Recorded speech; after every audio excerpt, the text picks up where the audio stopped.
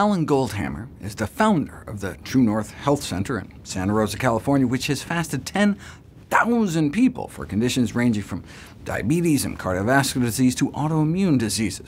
He noted that conditions that seem to be tied to dietary excess tend to respond predictably to the use of fasting, followed by a health-promoting diet, which he describes as a low-salt, all-plant, high-fiber, low-fat, low-protein, and low-sugar diet.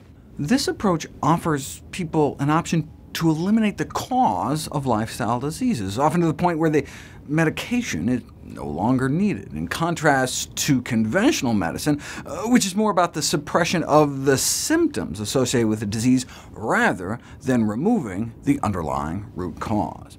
Goldhammer put it this way: if you treat high blood pressure, type 2 diabetes, or autoimmune disease medically, they'll tell you, you'll be on these medications the rest of your life. That's them, in effect, promising you, if you follow their advice to the letter, you will be sick the rest of your life.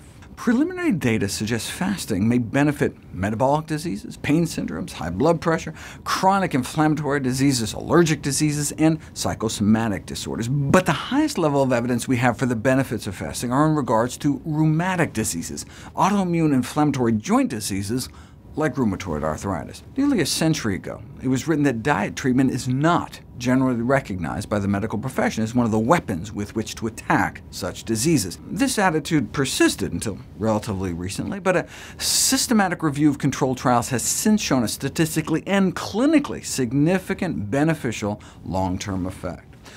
Rheumatoid arthritis has a well-known genetic component, but the concordance rate, the chance that a pair of identical twins both get it when one has it, is probably under 30%, despite having the same genes, leaving 70% to be explained by non-genetic factors. Even if we don't know exactly what those factors are, fasting has been compared to rebooting the hard drive in a computer. Sometimes the drive gets corrupted, and you don't know exactly what the problem is, but if you just turn it off and reboot it, that corruption may get cleared out. The evidence base started with case reports, fasting followed by a plant-based diet, remarkable reports of years of pain and stiffness gone within a week, and more importantly, stayed gone on the healthier diet. One after another like that, but case reports are just glorified anecdotes. There have been studies going back decades suggesting fasting may represent the most rapid available way to induce relief of arthritic pain and swelling for patients who have rheumatoid arthritis, but the studies often failed to have control for the placebo effect, which is especially important when it comes to relying on self-reported subjective symptoms, such as pain and general well-being.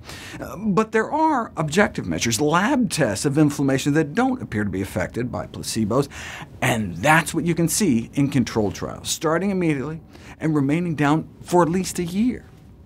10 different measures of inflammation significantly decreased after the fasting and subsequent meat and egg-free diet, whereas none of the parameters budged in those disease victims that continued to eat their regular diets. And the squelching of inflammation translated into a significant reduction in pain, morning stiffness, a loss of grip strength, and number of tender and swollen joints.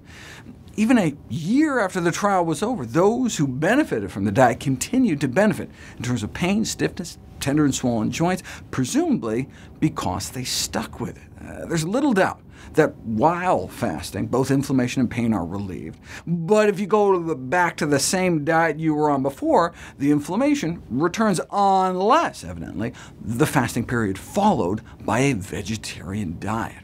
Why might that be?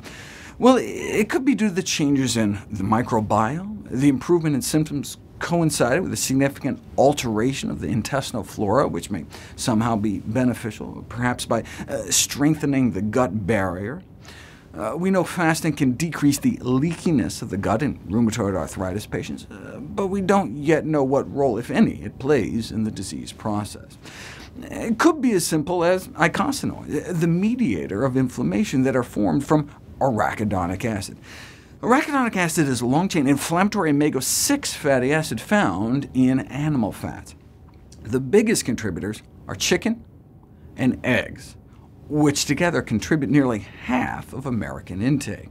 That's been suggested as an explanation of why those eating more plant-based appear to have better mental health. They're not suffering the cascade of neuroinflammation caused by arachidonic acid.